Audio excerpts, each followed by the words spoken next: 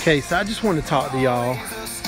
You know, when you buy something, you know, if you buy used, don't let it just be used. You know, I mean, take a few steps, spend a little money, and make that baby pop. I mean, damn, I could have left these old letters on there like this and kept on going, or left that little right there all faded and green looking. I could have done that, but you know what? I said, hell no, I ain't doing that. I just don't do that. I like my stuff to be tight. So look at that range. Look at that. That is carbon fiber right there.